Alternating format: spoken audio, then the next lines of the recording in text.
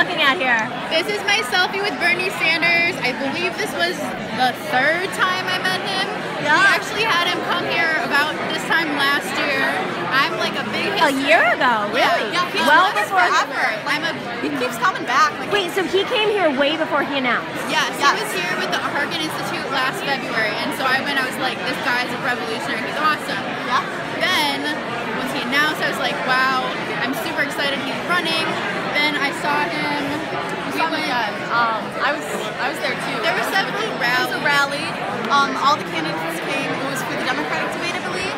And we had Yeah. O'Malley, we had Hillary, we had Bernie. Yeah. And what's funny, the difference between Bernie is he came, you know, he doesn't have all these like people all around him. And if you ask him to take a picture, he'll come up to you and take a picture. He was exhausted to take a picture with Yeah, him. we went, there was a tailgate actually, just a couple blocks off campus.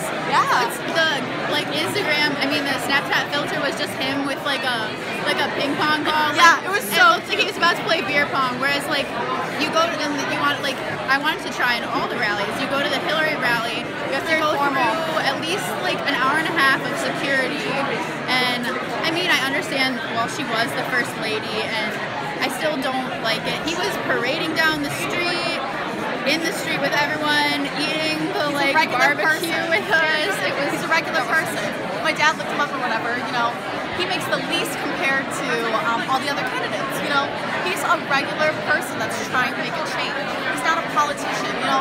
Trump's all like, I'm not a politician, I'm not a politician. No, you're a billionaire. Yeah, you're a care billionaire. about, yeah, he doesn't You don't care need about to be a just the politician. power.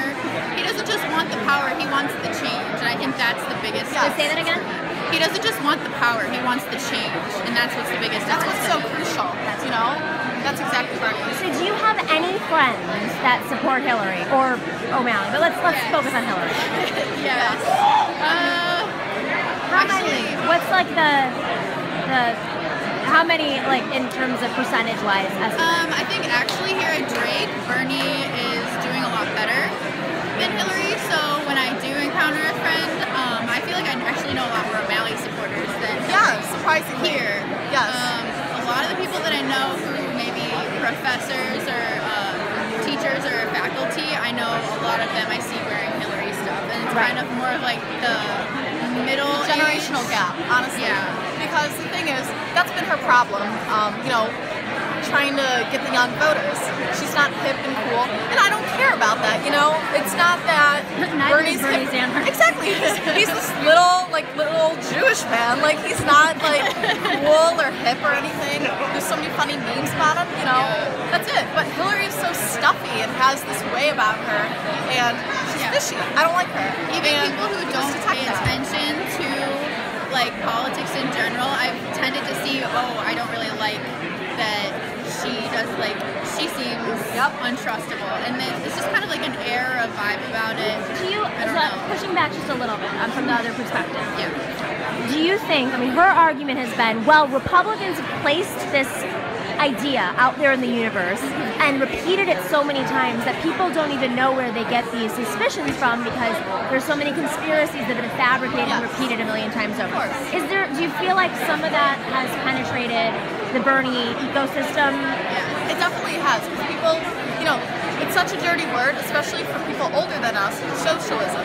He's a democratic socialist. That's a totally different thing. And, you know, with Fox News just saying socialist, socialist, socialist, you know, it frightens a lot of people that feel, They call me a socialist. yeah. Especially the people who they live through either something involving like the Cold War, and that really is that generational gap at play. And I figured that some of the older people that did live through like at least the 90s, they would have seen like, I feel like there was a lot of corruption, and like people always bring up like Lewinsky, but I think it's more important when you hear about someone who committed suicide and left their names in their notes saying you're corrupt. Like, how does that not make national? I mean, and it did make national news, but how do they not remember that as something that stands out as corruption? How did you learn about that? I've done. I love politics. I've been involved in politics since I was a kid, running around. How old are you guys? I'm 20, she's 19. Yeah, so I remember, sophomores. I remember being 8, and I came up with this rhyme like Bush is a tush, running around shaking my butt being like Bush is a tush. But like, Are your At this parents point, Democrats? my mom is a Democrat. My dad is an independent.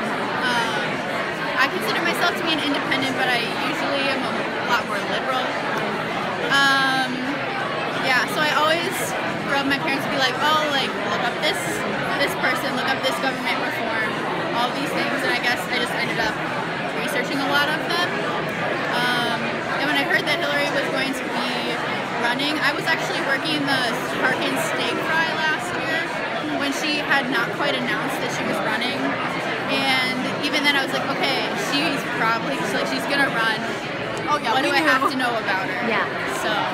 So last question I have for you is this registration process. Do you feel like people really got it? It's crazy. I have friends who want to leave, who aren't really into politics that I'm trying to get to come, and it's not really that big of a deal for them. And because of this process, it's kind of putting people off. And we actually have a friend who's still standing outside. Yeah. And it's hard because they say if you're not in the door by 7, then you don't get in. But if you've been waiting in line, this is crazy. No one's getting it. Standing outside for 25 minutes, sending us texts. My fingers are numb because they don't have forms out there. Yes. They lost their master copy forms. Who's running the? I don't know. There are just random people going about and people yelling. Like, people who are in charge of like Bernie and Hillary campaigns by themselves. They're not supposed to be in charge of this. It's supposed to be like government run. But they're the ones who end up having to lead it because they want their candidate to be elected, and if nobody else helps to organize it, then it's not going to happen. Okay, great. Thank you guys. What's your names? Amanda O'Malley and Jennifer Vickers. Thank you so much. Yep.